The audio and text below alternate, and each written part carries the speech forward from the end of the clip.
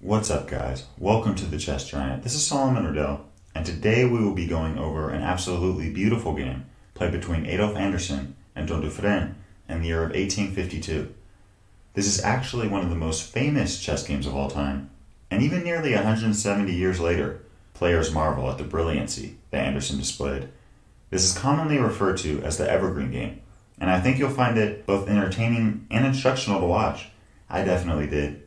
Needless to say, it was a game ahead of its time, and it's one of the most exciting finishes I've ever seen. So let's just hop right in. Anderssen here was playing with the white pieces. We see e4, e5, knight f3, knight c6, bishop c4. Here Anderssen going for the Italian game. We see bishop c5 and b4, the Evans gambit. Here white gives up a pawn and in return looks to get an advantage in initiative and development. We see bishop takes b4, c3, kicking the bishop back to a5, d4, giving up another pawn, and after e takes d4, here in this position, white could take the pawn back with the knight, but Anderssen doesn't bother. He plays castles. Here white has given up two pawns, but as you can see, has a huge advantage in development here. Black here played the move d3, giving one of the pawns back. I think either queen takes d3 or bishop takes d3 are okay. Both moves work, but here Anderssen finds the very nice move, queen b3. He doesn't even bother taking the pawn back. The truth is here, this pawn on d3 is extremely weak, and black can't defend it, so white can take the pawn back whenever he likes. And in this position, the most important thing, and Anderssen realizes this, is to take advantage of the initiative that has been earned and continue to mount pressure on this pawn on f7.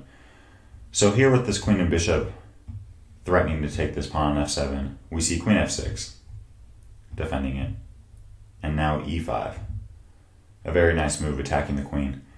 I'd like to note that knight takes e5 does not work because of the very nice move rook e1. Here we see that the knight and the rook are threatening to take this knight on e5.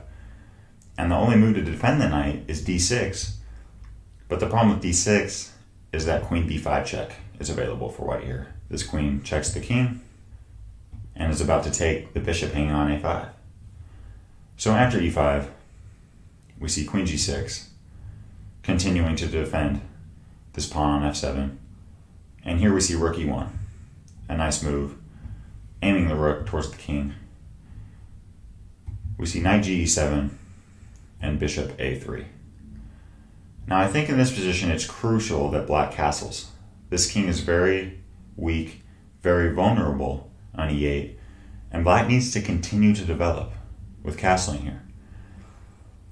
However, here in this position, black seemed very concerned about the bishop on a3, putting pressure on e7, and the queen and bishop on b3 and c4, putting pressure on f7.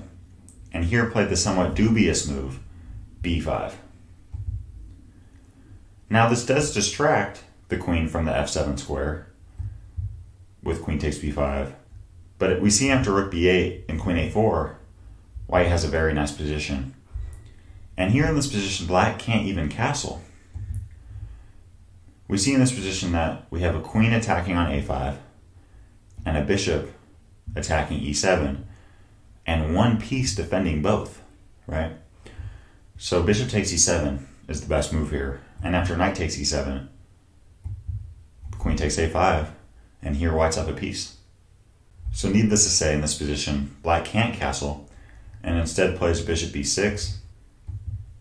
We see knight bd2. Again, I think black needs to castle here, but bishop b7 is played. We see knight e4, queen f5, and now Anderssen takes the pawn back on d3. Here we see that the bishop has potential discovery on the queen on f5, as this knight can come to either d6 or f6, check the king, and take the queen off the board. So here the queen has to get out of the line of fire with the move queen h5. And here Anderssen finds a very nice move, knight f6 check, giving up a piece. However, we see after g takes f6 and e takes f6, the amount of pressure on the knight on e7 is absurd. We see rook g8. Here black is trying to create some counterplay in the position, right? And it appears as if black is threatening to take this knight on f3, right? Because of the pin that has just been created on the king on g1. But Anderssen doesn't seem too concerned about the knight on f3, but instead just plays rook a d1. Here black played queen takes f3. I do think queen h3 is the best move here. But queen takes f3 was played, and here Anderssen finds the somewhat crazy looking move, rook takes e7 check, taking the knight off the board, aggressively going after the king on e8. We see knight takes e7, and here it appears, at first sight at least, that white is in huge trouble. With the amount of pressure, the queen on f3, both bishops, and the rook on g8 are putting on g2 and f2, it appears as if white is losing this game, and there's only one move here that works for white. In fact, here white has a mate in 4. Pause the video if you like, and try to see if you can find it. Okay, and the move is queen takes d7 check. A beautiful move, taking the pawn off the board. Here king takes d7 is forced, and now the very nice move, bishop f5. Here, this is the double check, with both the bishop on f5 and the rook on e8 attacking the king. Now in double checks, the king has to run, right? You cannot block one of the pieces because the other piece is still checking the king. So here in this position, black has two moves, king c6 and king e8. King e8 was played, but if king c6, we have the very nice bishop d7 checkmate, and the game's over.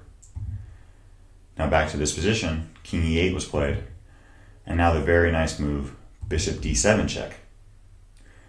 Now here, if king d8, we have two ways to checkmate here. We could take with either the pawn or the bishop, and the game would be over.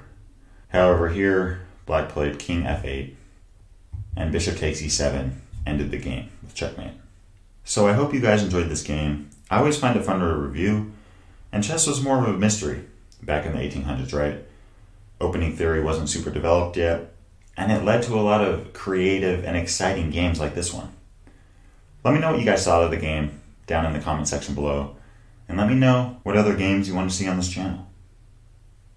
Thanks for watching today's video. If you'd like to watch another one, you can click or tap up here, and I've got a lot more high quality chess content on the way. So if you'd like to subscribe, you can click or tap down here. I really appreciate your support.